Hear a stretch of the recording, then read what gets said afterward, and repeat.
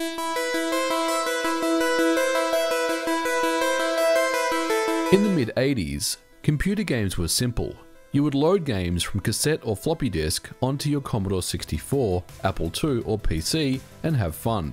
The games themselves weren't large either, usually available on a few floppy disks. This meant that making copies of those games was easy enough. Blank floppy disks could be purchased from most retail stores pretty cheap, and every computer at the time usually had a way to make copies of games. But in most cases, the games needed to be cracked first. Original games on floppy disk were sometimes mastered with non-standard sectors, or perhaps there would be a manual copy protection check that required you to own an original copy of the game with its user manual so you could enter the code that the game was asking of you. In North America, the IBM PC was fast becoming the dominant home computer, and by the late 80s, hard drives were becoming a standard. While games that you would purchase from the store would still be shipped on floppy disks, owning a hard drive meant that you could completely install the game and play it without the need of the floppy disks. But this approach to installing games onto a hard disk would raise concerns about software piracy. In order to mitigate this, software publishers would usually resort to adding manual protection in their games. My first recollection of manual-based copy protection would be the gold-boxed Advanced Dungeons & Dragons games. Champions of Krynn on the Amiga was one such game. When the game would load, manual protection simply works by prompting you to locate the word from the manual. With a quick lookup of the manual, you would find the word, enter it, and then be able to play the game. You would not be asked to enter a new code again for that play session, but if you restarted the game, you would be prompted to enter a new code. Manual-based protection stopped casual copying of disks, and it was well and truly before most of us had scanners. But nothing would stop you from taking your manual to the local library and photocopying all the pages, giving that out to your friends, and effectively defeating the protection. It's easy to see why the manual-based copy protection wasn't really cutting it though. Publishers then tried to add manuals or codes in dark colored paper or dark text in an attempt to mitigate photocopying, but this could still be circumvented. Over on the Commodore Amiga, hard drives were too becoming a standard and allowed for more games to be installed, especially as the number of disks required to play some games increased significantly, and it faced the same problems as the IBM PC. Software publishers tried to come up with new and sophisticated methods to defeat software piracy. The manual-based copy protection wasn't really cutting it anymore, but software publishers would soon introduce a new variation of the manual-based copy protection, and that would be known as the CodeWheel. The CodeWheel has origins dating back to 1470, when Italian architect Leon Battista Alberti would create a decoder wheel which he would use to encode messages. And in more recent times, Alan Turing, a British cryptologist, helped crack the Enigma code leading to the end of World War II. A CodeWheel is a simple device that contains two circles. It could then be used to encode or decode messages. Usually, the outer ring would contain the plain alphabet, and the inner ring would contain a scrambled alphabet known as the cipher. The cipher alphabet is usually the plain alphabet rotated left or right by some number of positions, and with a simple translation, it was possible to encode messages. But CodeWheels in video games work a little differently. They don't actually contain a cipher in the sense that they're used to decode hidden messages. Think of them more as a translation wheel. A game will prompt you with a code, and then you use the code wheel to line up the rings that correspond to that code, and then enter the value that's in the middle or cutout portion. My first experience with a code wheel was on the Amiga with the game FA-18 Interceptor from Electronic Arts. Released in 1988, it's an iconic jet fighter simulator that allows you to embark on 10 missions. The game ran fast on a stock Amiga 500, and it's an amazing piece of programming. The original North American version of the game came on a single disc, and it had a code wheel hidden in its gatefold sleeve. The game would prompt you to enter a value from a 4-character code. If the code was, for example, 2213, you would line up the outer ring with the number 2, the middle ring with the number 2, and the inner ring with the number 1. And then by looking at the contents of what's inside number 3, that would be the code that you would enter. In this example, the answer would be 136625. The problem with this CodeWheel, however, is that it's not really any more advanced than the manual-based copy protection. While it is cool to get a CodeWheel inside the game packaging, ultimately this CodeWheel can be taken apart and photocopied individually and then reconstructed. And if you weren't up to the task of taking apart your CodeWheel, you could simply build an Excel spreadsheet of all the possible combinations. Sure, this may take you a while, but it was certainly an option. Just like manual-based copy protection, game publishers became a little more creative. The game Falcon by Spectrum Holobyte that released for the Commodore Amiga, IBM PC, and Atari ST also would contain a CodeWheel. This only had 2 rings, however, but as you can see, it contained symbols instead of letters, and those symbols would be light blue on a white background, making it more difficult for both photocopying or replicating on an Excel spreadsheet. The advanced Dungeons & Dragons Goldbox games would also begin migrating towards CodeWheels. This would utilize a 2-ring CodeWheel that would have symbols instead of letters and numbers, but unfortunately they would be quite easy to photocopy. And curiously enough, my copy of Hillsfar for the Commodore 64, for whatever reason, would come included with not 1, but 3 individual CodeWheels. This meant that you could make 2 copies of the game and hand it out to your friends with a copy of the CodeWheel each. It also meant an easier decision to take apart a CodeWheel and photocopy one. There was also a long-standing rumour that the game Pool of Radiance would use the exact same CodeWheel as Hillsfar, so I decided to try it out myself. I downloaded an uncracked copy of Pool of Radiance and installed it on my Commodore Amiga, and surely enough, with my trusty Hillsfar CodeWheel, I was able to get past the copy protection check. Software publishers were well aware that CodeWheels weren't foolproof, and to mitigate the ongoing piracy, they decided to get more creative, and they would do this by replacing letters and numbers with symbols. The game Another World, released in 1991 as Out of This World in the United States, is a cinematic platformer that was developed by Eric Chahi. Rather than asking the user to enter in a keyword or phrase, it incorporated symbols. The symbols themselves were not fixed width, and the inner window selection was not standard, which meant that trying to photocopy this CodeWheel and then trying to use an X-Acto knife to cut out the exact pieces of the symbols would be a lot more difficult, but certainly not impossible. This was also compounded by the fact that the symbols were not fixed width. But even with these advancements, CodeWheels were a pain, and copy protection checks were always annoying. So when LucasArts released The Secret of Monkey Island, their CodeWheel was called Dial a Pirate. This would have you match up the face with what was displayed on the screen, and then enter in the date.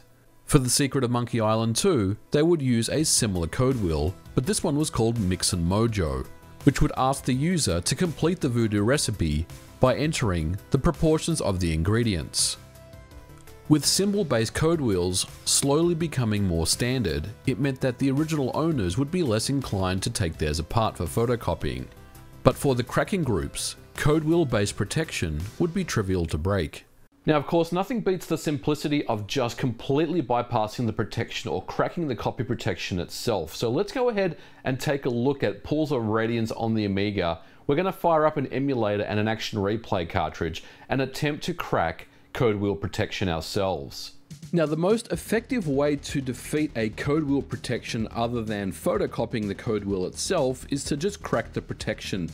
And we're going to go ahead and crack the CodeWheel protection of Pool of Radiance for the Commodore Amiga. Now, just to kind of show you what's going on here, this is the Pool of Radiance copy protection, and we did see earlier that a Hillsfar CodeWheel would actually work on this game, but let's assume that you didn't have access to the CodeWheel back in the day and you were sitting at this screen, and you would normally have 3 attempts to type in a code.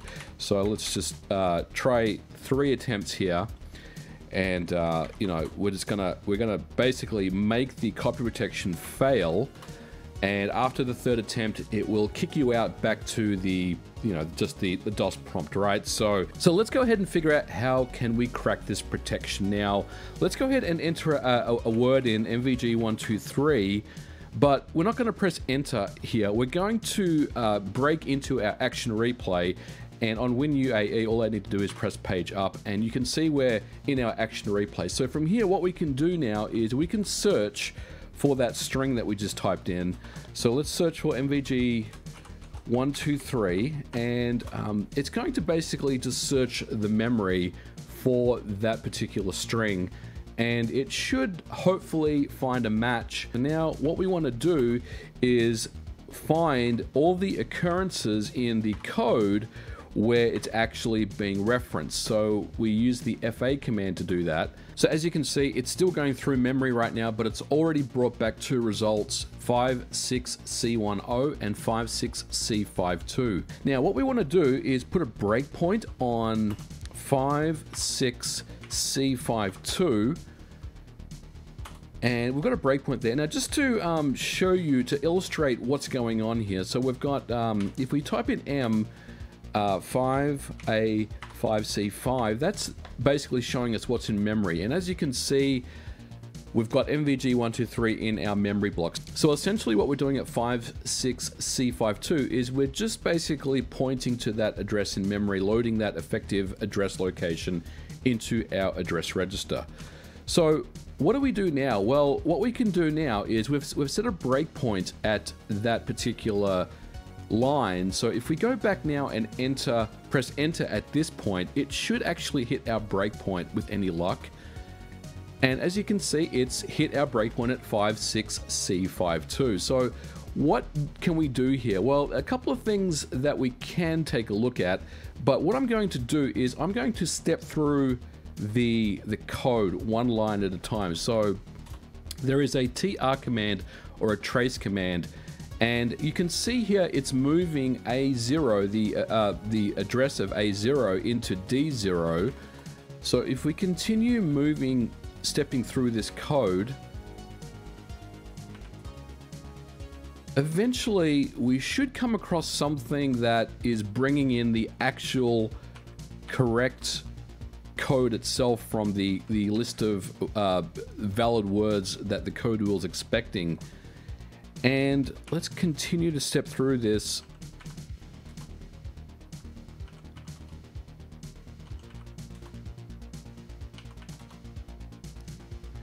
Now that particular line there looks a little interesting to me because it's loading the effective address of another address into A0. So let's go ahead and take a look and see what's in 5AC4C. And you can see it's got the text beware. Now, is that the actual code? I'm not sure. If we continue to step through memory, you can see that there are all these strings in there, and these are most likely the kind of the meta, the entire list of CodeWheel responses that has been loaded into the game. If we go back and take a look at the CodeWheel, you can see how the words in the memory location match up with the CodeWheel.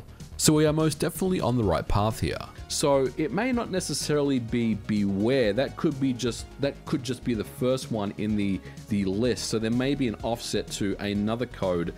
We're not really too sure what that might be. So let's continue to step through this code. And you can see here it's adding D1 to A0. So it's like it's basically pointing to a different offset, but I don't know if that's necessarily that interesting to us, because ultimately what we want to look for here is something that's doing a comparison or a test, for example. And this particular line here looks interesting to me, this BNE 5A3A6. Now, this is basically, if we basically look at the disassembly here, let's basically get a larger look at what's going on here. So let's do a disassembly of 5A3, we'll say 50, and let's just kind of step through this until we get to 7E. So that's the line that we're in right there. Now, as you can see on 5A366, we're loading in that list of codes that the CodeWheel has in its memory, and then it's adding the contents of D1 to A0. So that's like it's pointing to the actual code that is the correct one.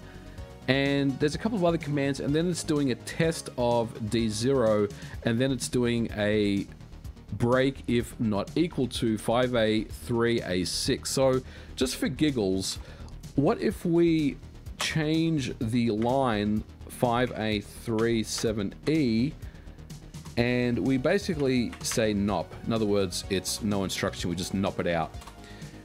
What will that do for us? Well, before we proceed, let's go ahead and take a look at our disassembly again, just to make sure that that command actually was applied. As you can see, our command is now a nop at 5A37E. So let's see what happens when we jump back out. And as you can see, it looks like